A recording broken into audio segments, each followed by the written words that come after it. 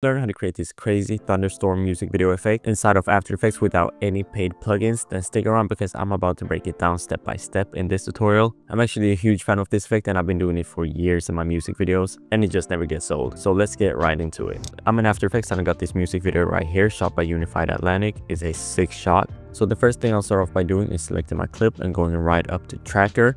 And if you can't find your tracker tab, then just head right up to window and select tracker. And here in the tracker tab, I'll select track camera because we'll camera track our scene, and I'll open up the advanced tab and select detail analysis as well. And then we'll just let it analyze for a couple of seconds and then we'll have our points on the screen. So our scene is tracked now and we got all these tiny points right here. But I want to make them bigger, so I'll just size them up right here. And I'll choose one of the points in the background. It doesn't have to be in the sky, just select something that's static, like the trees.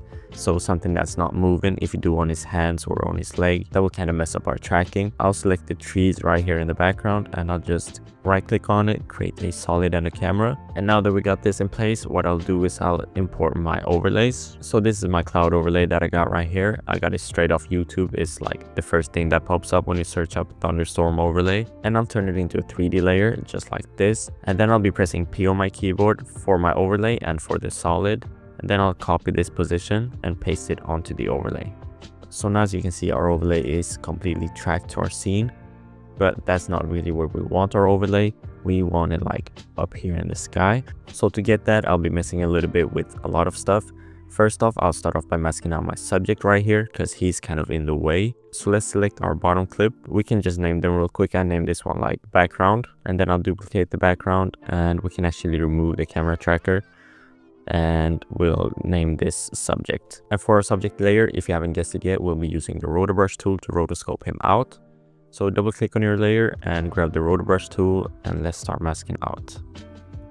I do have another guy right here, but I don't think that I need to mask him out since he isn't like covering the sky like this guy is. So the mask doesn't have to be perfect, especially not like down here, because that doesn't really matter. It's mainly the top part right here. So I basically masked out my subject right now and it looks like this. But now I'll be freezing my mask just to make sure that it's locked in place.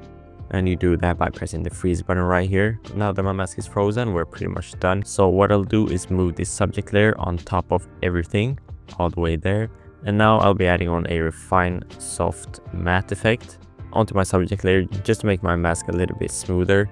So we can turn down the additional edge radius to 3 and bump up the feather a little bit. Just like that, or yeah, just like that. And then for this dark cloud overlay, I'll be moving it like right here and sizing it up using the scale. And then I'll be changing the blending mode to like lighten, or we can do screen. Let's go for lighten, and then we can add on a curve and we'll just do something like that. That should be good. But we can see that the edges is looking really horrible right now. So to get rid of that, I'll create a mask using the rectangle tool just around here, just like this. And then I'll just bump up the feather a lot, like to 300. And then I'll drag down the mask expansion just like that.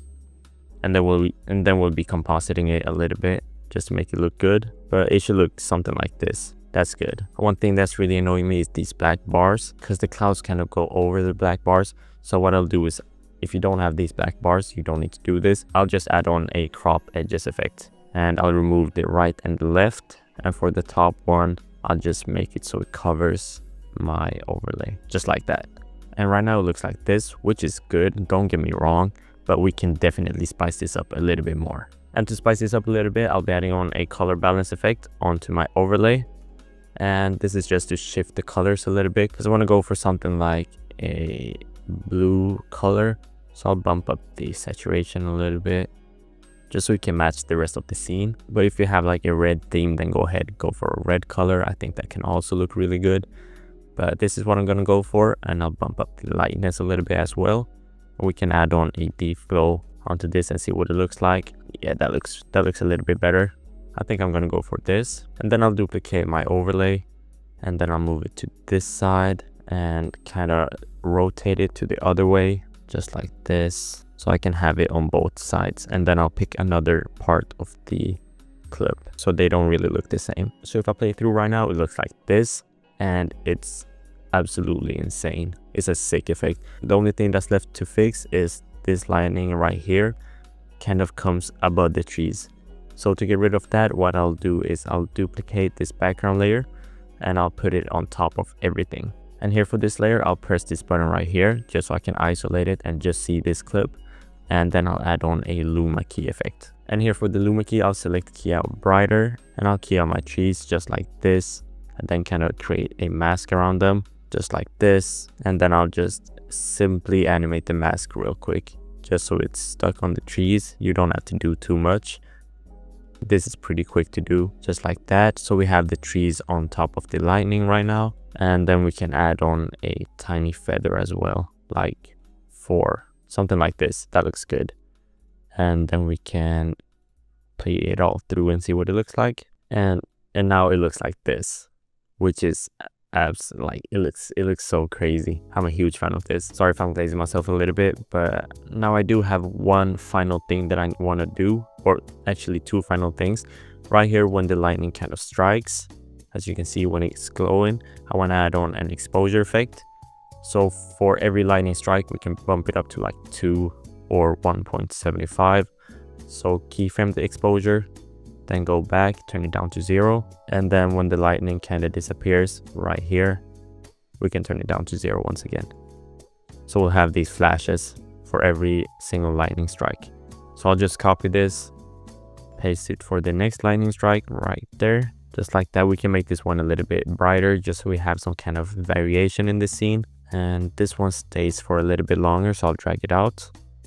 And we can create a keyframe here as well to like 2.5, and we'll make it a little bit darker here at the start.